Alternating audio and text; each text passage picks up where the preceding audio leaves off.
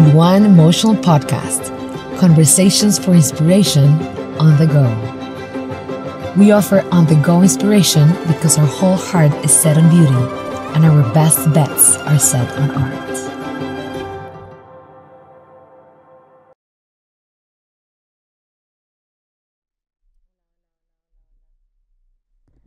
Hola, hola, hola, hola, hola, hola, hola, perfecto.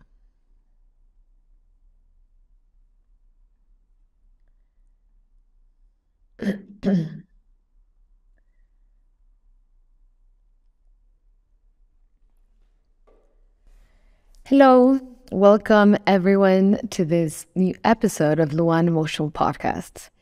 In today's episode, we're going to talk about adult children of emotionally immature parents. So we're going to discuss what happens when a child has emotionally immature parents, and especially how do you recognize it and heal it yourself? Because understanding what emotionally immature parents look like gives you the power to judge for yourself the level of relationship you can have with them, or anyone really. So you have the ability to better create boundaries with ease and focus on living from a true, authentic space, rather than spending tons of time and energy on a parent who won't change. So this episode is based on Lindsay Gibson's book, Adult Children of Emotional Immature Parents. And I chose this topic because I think it's something that's quite worthy to give a bit of space and discuss how important it is for when a child is growing up to have emotionally mature parents. And if it's the case of that child that happens that, their parents not emotionally mature, then eventually what can that person do and heal from that? Okay? So understanding what an emotionally mature parent looks like gives you the power to judge for yourself the level of relationship you can have with them or anyone. So you have the ability to create boundaries with ease and focus on living from a true, authentic space, rather than spending tons of time and energy on a parent who won't change. The truth is, emotional neglect is not about you. It's the level they are at and has nothing to do with your worth, even though children of emotionally immature parents feel that it has everything to do with our unworthiness. So each of us has a unique journey, and some may be at different stages of development. So part of our purpose is to accept and give space to people to be where they are and allow ourselves to keep moving forward and grow. So I do believe that when you stay open to healing wounds and understanding your triggers, then, life or the universe or God or however you want to call it gives you exactly what you need to achieve it. Okay, so let's start with the main topic. Well, who are emotionally mature parents? What makes an emotionally mature parent? So emotionally immature parents are the ones that are afraid of emotional intimacy and often pull back or resist genuine emotional closeness. So children often feel painful emotional loneliness because of this. Even if they were well taken care of physically, or maybe verbally told they were loved, that doesn't mean their emotional needs were met. So emotional loneliness is a sign that they haven't had enough emotional intimacy with other people. And without this crucial emotional intimacy, various symptoms and behaviors can arise. Some children believe putting other people's needs first is the price they have to pay to be in a relationship, and then they can learn that from their parents, that they can copy it and continue doing it in different relationships that they have. No? Both, we could have an example of both parents growing up in an emotionally mature homes. So then eventually it has to do with their parents and their parents and their parents and so on. And as we've seen, for example, there were sometimes, for example, from our parents, it was more about having this hard education, right? Of, not being open and not being, emotional and not open about your feelings. And maybe our parents, no? they were more about discipline, kind of like discipline was the most important thing. So a well-disciplined kid meant the success of the parents. And then it goes on in our lineage and in our, background. And nowadays, we're more open to address the emotional needs of our children. And that is something quite important. And so what is emotional intimacy? So, well, for example, when we feel anger or frustration, sometimes it can come from a lack of understanding. When we don't understand why we feel certain ways about our parents, it can add to not so good feelings in the mix, kind of like feeling guilty. But once you start to understand better, it can humanize them and hopefully give you the tools you need to decide how you want to move forward in the relationship. So, what's typically missing in a relationship with an immature parent is emotional intimacy. And here's how Lindsay Gibson describes emotional intimacy. So, emotional intimacy involves knowing that you have someone you can tell anything to. Okay, I quote her. Someone to go to with all your feelings about anything and everything. You feel completely safe opening up to the other person, whether in the form of words, through an exchange of looks, or by just being together quietly in a state of connection. Emotional intimacy is profoundly fulfilling, creating a sense of being seen and heard for who you really are. It can only exist when the other person seeks to know you and not to judge you. So you might be listening to this podcast and I wonder, have you ever felt that you were not heard? Have you ever felt that you've never been taken into consideration? Have you ever felt that you're not seen? So all of these, characteristics can have to do with emotionally immature parents.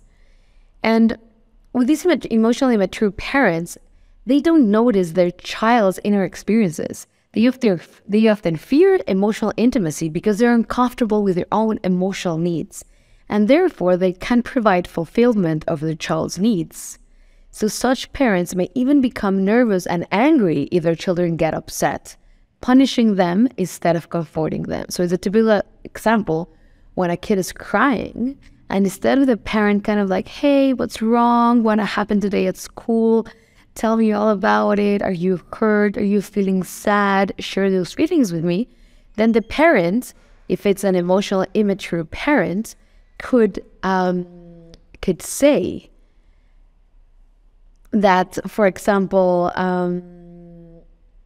like punishing, like, stop crying. It's not fair that you come to the house and are crying and I'm trying to work and I'm trying to have my things over here and please stop crying, and you punish that person, okay? So that's, for example, a quite easy example to understand, okay?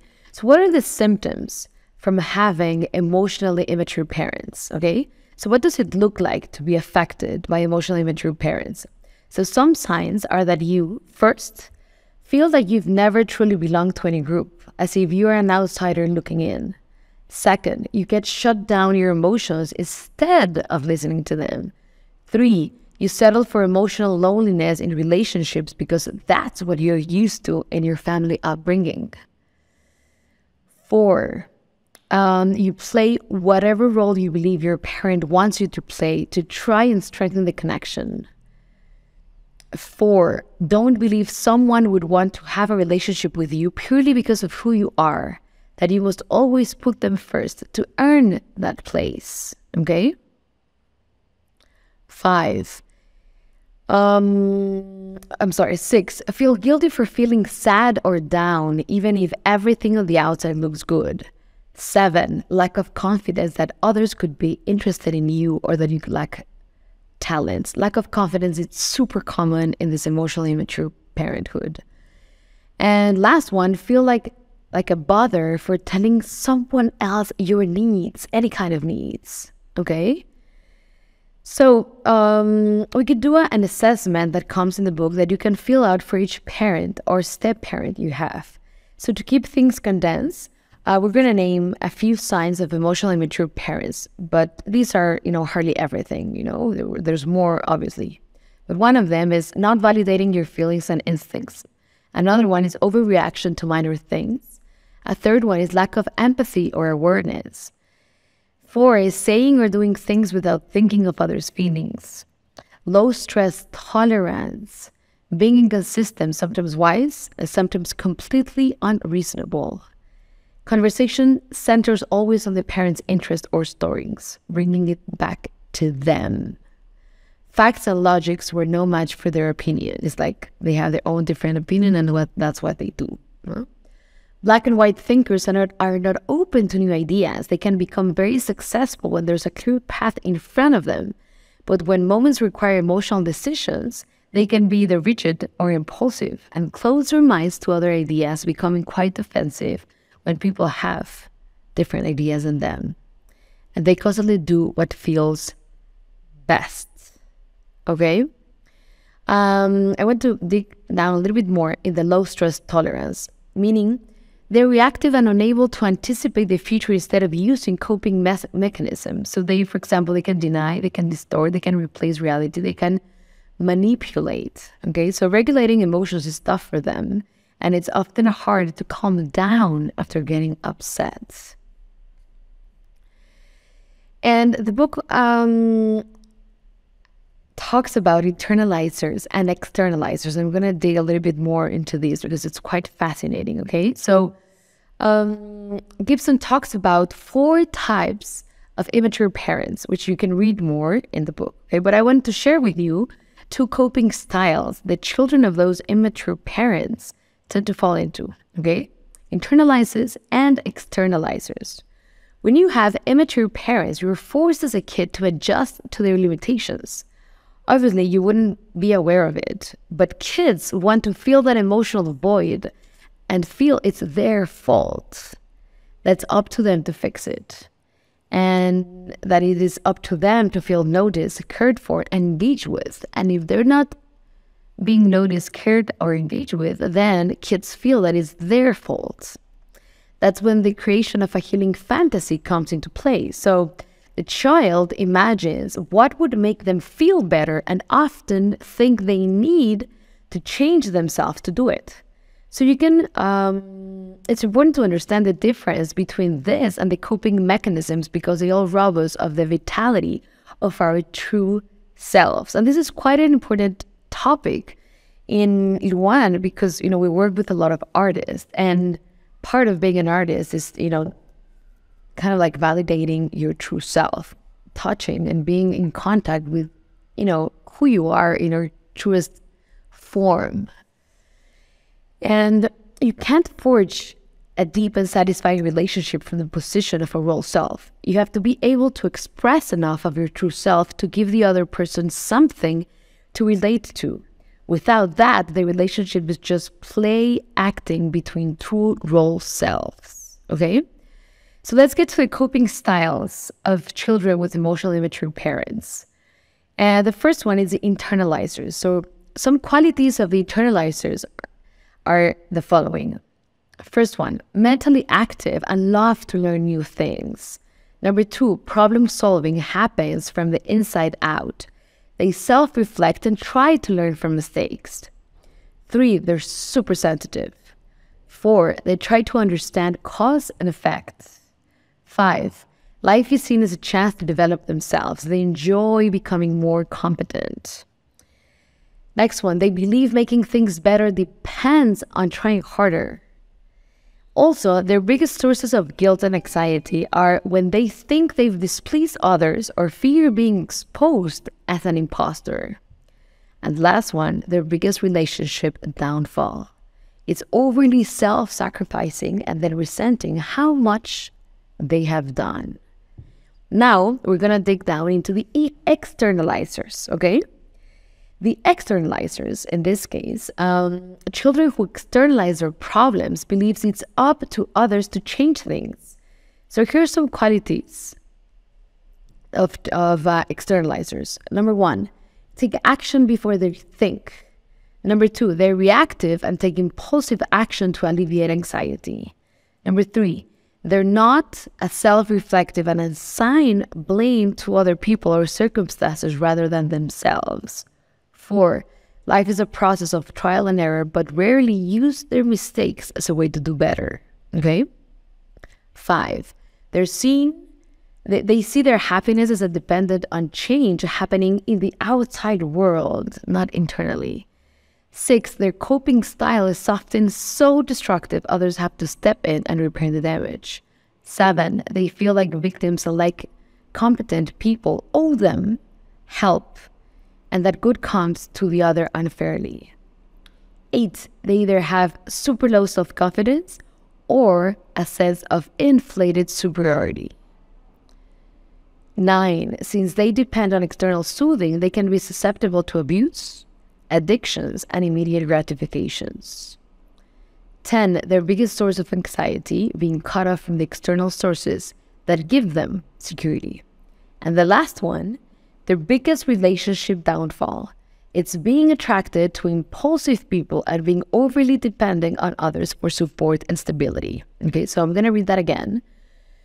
For the internalizers, okay, their biggest relationship downfall is overly self-sacrificing and then resenting how much they've done. And their biggest relationship downfall for the externalizers are being attracted to impulsive people and being overly dependent on others for support and stability. Okay? So, what's the cure for emotional loneliness, right? If you have an emotionally immature parent, odds are that you have been growing up with an emotional loneliness, okay? And emotional loneliness is a term that suggests its own cure. Being on the receiving end of another person's sympathetic interest in what you're feeling. So for emotional connection, it needs to be with someone who's interested in really understanding you and your experience. Okay? So if you start listening to your emotions and allowing them space to exist, then you allow your emotional needs to be known. You can have a genuine connection with others, allowing them to show up and be there for you. Okay? So, this helps a lot. So, the description provided about becoming observational has helped me tremendously. Okay? So, here are the steps. Number 1 is to center yourself. This is kind of like the antidote of feeling emotional loneliness. Okay? Number 1 is center yourself. Number 2, notice and name. Focus on observing the other person and your internal reaction. Number 3, remind yourself to detach. If you're still, getting triggered and it is necessary, okay, this is like a meditation. So this kind of like gives you the tools to feel much better equipped to stay balanced around emotionally immature parents. And then you can do some affirmations. I allow myself to be who I truly am and interact in the world as a healed and whole self. So I want to ask you, are you an internalizer or an externalizer? Is it something that you kind of like connected with, something that actually helped, kind of like triggered? Because we need to attend the emotional needs that we had as a child. And if you didn't have emotionally mature parents, it's okay. There are many things that you can do starting right now. And that is to become your own mother and your own parent inside. What would you have liked emotionally to feel with your parents and start giving that to yourself right now? So, and we're going to keep on discussing this because for artists, it's quite important to have that emotional connection. Because when we create art, many times we're connected with our emotions. And if we've been brought up in a home where there was emotional neglect, where the most important thing was to run away from your emotions, to not be able to share them, then eventually how are we going to connect with our creative genius? How are we going to connect with our creative energy? How are we going to start, creating our art? How are we going to communicate our talents if we cannot be in touch with our most basic and human emotions? So this topic is quite important for anyone that's creating anything in their lives. So in the next episode, we're going to dig a little bit deeper into these emotional needs. I hope you enjoyed this episode and see you next time. Want to keep the conversation going? LUAN, the world's first emotional museum, designed a global online experience to inspire and explore. Follow us on Instagram, YouTube, Telegram, and visit our site at luanmuseum.com to engage creatively.